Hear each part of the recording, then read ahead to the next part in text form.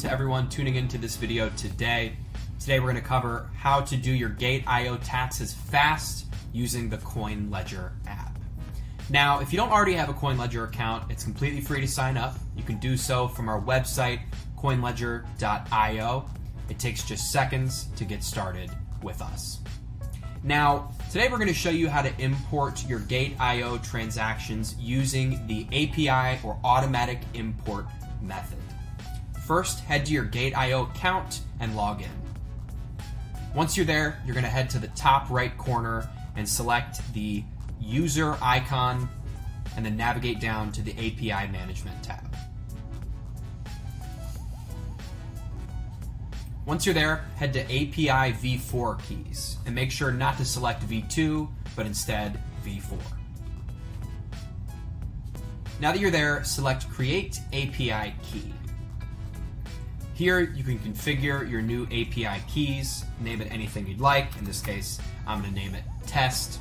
And the most important thing to select is Spot Margin Trade and Wallet. Additionally, you're going to select Read Only for both of these, as CoinLedger only needs read-only access to your spot margin trades and wallet transactions. Then select Confirm and Create. Now that you've created your API key and secret for Gate.io, make sure to copy them down to a safe place and then head over to the CoinLedger app. From the CoinLedger app, navigate to the import page and then select Add Account in the left corner. Then you can look up Gate.io, and once it comes up, select Auto Import. First, input the API key and then the API secret that you just created. And then press Sync Transactions and watch your transactions imported into CoinLedger. All right, now that our transactions have been imported, we can review everything that was brought over from our Gate.io account. Heading over to the review step of the CoinLedger app, I can view each transaction that was imported from Gate.io. For example, on the right-hand side here, all I have to do is select Gate.io as my account, and I can view each deposit, trade, withdrawal, etc. that was brought over from my Gate.io wallet.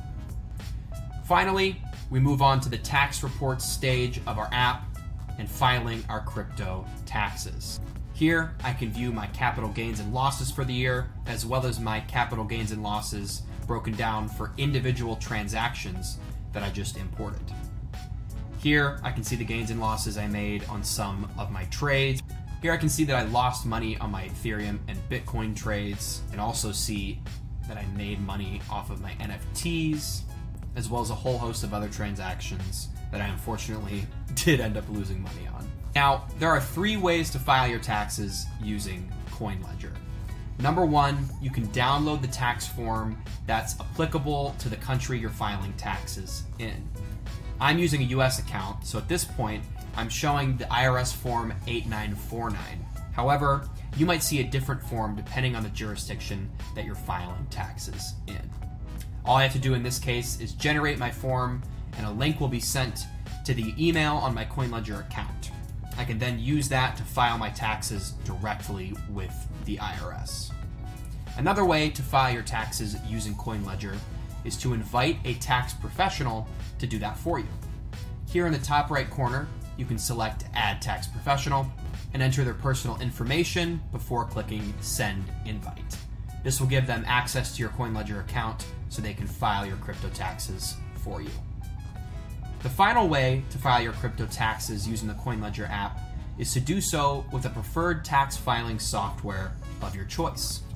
Here I can see all of the tax filing softwares that CoinLedger supports, and I can actually download a uniquely formatted file that's compatible with each of those services, so I can import my capital gains and losses from CoinLedger into those apps. For example, I can download this Tax Act file and import it directly into my Tax Act account to do my taxes there. All right, so that was a review of how to do your Gate.io taxes fast using CoinLedger. As we said before, make sure to sign up for a CoinLedger account if you haven't already. It's free and takes just seconds. And thank you so much for watching this video today.